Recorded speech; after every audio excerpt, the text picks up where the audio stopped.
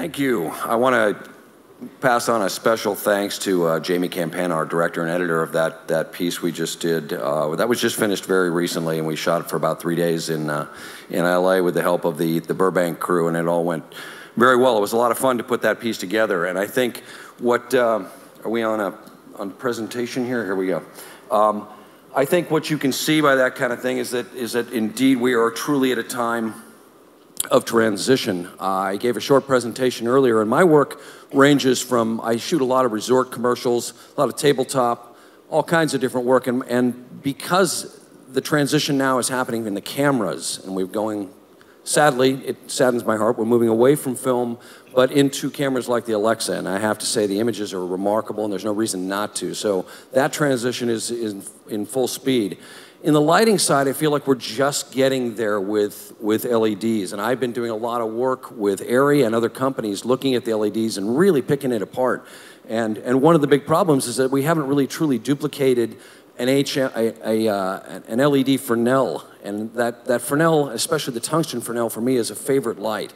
And so ARRI, thankfully, with the L7, has really put together a beautiful source that we can finally integrate into it. And a lot of what I'm working on right now, whether it's either studio news or resort pieces or commercials, a lot of what I'm doing is I'm integrating LEDs into the rest of the equipment. And I was mentioning earlier in a presentation is that I think in a perfect world, people are saying, well, you know what I'm going to do is I'm going to put together a new studio, and so all I want to do is have all LEDs. And I hear this a lot because I light news sets around the world.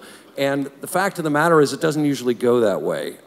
They're pricey at the moment because they're just coming out. There's a lot of R&D into it.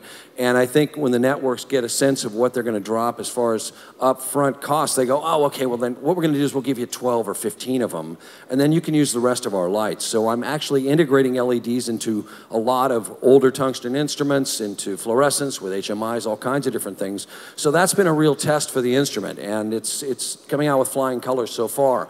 In this set, this is a Caracol network down in Bogota, Colombia. There are many, many LEDs integrated into the set, in the background walls, and it's used throughout. So it just kind of depends on the different scenario. This is for CCTV China, and this is in Sao Paulo, Brazil. I arrived, and I had requested a lot of equipment, and I arrived, and not anything that I had requested was there with me, which was a little frustrating. And what happened is they just sent me 12 what I'll call blasters, just LED blasters. No barn doors, no control, no Fresnels, no Lecos, no nothing. And they said, well, this would be just fine because we're all going LED and we're going green, and this would be better. So what they unfortunately didn't understand is there's a little bit more to lighting than that, as most of you know. There's a big difference between illumination and lighting. So it took me about 8 days, and I finessed a few more instruments out of it, and we ended up making this all work out fine. And that's actually a very small set. The header, the red header at the top, touches my hair when I walked under it. So it's kind of like a miniature set that looks big on camera. But it did work, and the pictures did turn out great. It just took a little bit of finessing, and what is missing from so many of the LED products in my mind is that ability to create a sharp shadow, and that's what for me, the L7 has really brought in. There are some brand new LED Lecos, and those are just coming out as well, but I don't trust the color as much. I don't trust what I'm getting out of it as much. And this light, I'm really feeling very confident going into different jobs. This is in Romania, and the look on the talent for me is always number one, and then the background of the set is eye candy just as a setting for the talent, but you gotta get the great look on the talent. So I'm finally walking into sets like this and feeling very confident that I can bring these instruments in and know what I'm going to get on camera. This is a side-by-side that I did for the FedEx Corporation. So you can see there's the L7, the Locaster is down below, I've got Kino Flows, I've got light panels, and we did some very aggressive side-by-side with African-American skin tones, Caucasians, color charts, and everybody kind of gravitated toward the L7 at the end of the day as far as a hard source. And it's just because they've really, truly got that Fresnel characteristic down pat. This is a news set in Dallas, Texas for NBC, and the graphics at the very front of the news desk down below, I think this is a pointer as well, this is an actual graphic backlit by a couple of fluorescent tubes, and they said, we want this look back here. And these are just clear plex with a graphic built onto them with no color at all. So what we did is we installed LEDs in a very different style to match that same look. So LEDs are being used now on talent and a great deal on set, especially for network news. So you can see the rows I have at top and bottom here, and I'm just dialing in different shades of blue and teal and green to end up getting that same match.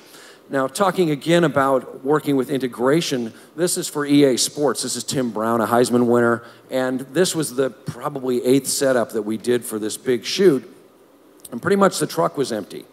And I'm sure you've all been there as well. And I'm down to my last gear. So I've got some KinoFlow 4 banks through some 216 diffusion as his key. I've got another small source behind it on the left bouncing into the white card. I've got this bouncing off the wall. I used a mirror for a kick. And then I've got an ARRI Lowcaster right up in here at the top. And that's my backlight. And I could dial in the intensity, the color, everything I needed just to get this little cut on the back of Tim here. So it really is truly the kinds of sources that you can integrate into any type of shoot, and this is what keeps happening to me.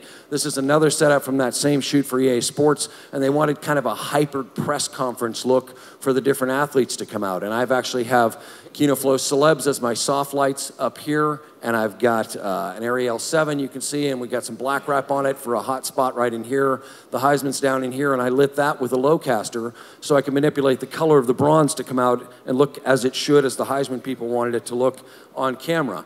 So it's really finally gotten to a point, as I was saying, where I feel confident walking into a shoot, especially with the ARRI fixtures, where I know I can do a news set, I can do a green screen. It doesn't matter to me anymore. I feel just as if it's working with any other fixture. The big advantage is if I want to change colors, I don't have to gel, and I can manipulate minor plus or minus green for hues, and then also it's fully dimmable. So it's got a number of giant advantages over traditional tungsten Fresnels or daylight HMI Fresnels, and that for me is something I'm getting very comfortable with. I also shoot a lot of documentaries, and I was over in France shooting wine stuff several months ago, and I brought a very small light kit. You can see I have 2 Lowcasters here, and we got thrown into a situation where I was working with some very high-end chefs over there, and they wanted some food shots, which I really didn't feel we were prepared for. But regardless, I had to move forward. So with a couple of Lowcasters, we ended up getting some very nice shots. We had some pastry chefs and different kinds of chefs, and just with a couple of instruments, we ended up getting a very nice look. And I just grabbed these with my phone off the camera just to see that even with these small instruments, if you have kind of an idea what you're doing with lighting, and that's something I've been pushing for a long time, is for people to learn about the light and not just about a camera. And if you do have a sense of what you're doing, you can kind of work with about anything. So we're generating nice images with all kinds of these LED instruments now. This is from the video that you just watched, and you can see we're in here with the shrimp shot. That was a lot of fun to put together. And these are just stills from that shoot as well of us working with these different instruments. And that entire production was lit with L7s, and it was fun just to work only with those lights and light that entire production. So really, I have very few complaints moving forward now. We've got the latest in high tech as far as cameras, and now finally the lighting industry has followed up, and we've got some LED lights that we feel comfortable and confident moving ahead, regardless of the size of the job, whether it's like I said, if it's network news, if it's documentary on location, because of the small power draw, that's an enormous advantage. So it just goes on and on to show that these lights they're there. It's time now for us to integrate these into our work, and I feel like I could work with any of my clients. CNN, I just did a job down in Miami, the same kind of thing. So we're moving ahead on big jobs and using these lights in all the different kinds of locations and having no problems anymore. Again, the color manipulation for me is a giant one. We tire of putting gels on lights and how much light it eats up and having to change the gels out when they're burned out, etc. So I'm going to wrap this presentation up. We'll obviously be around for questions or answers later, and I think we're going to move on and see some terrific footage from a gentleman I think you may know. So I'm going to pass the mic back. Thank you very much for your time, and see you. Thank you.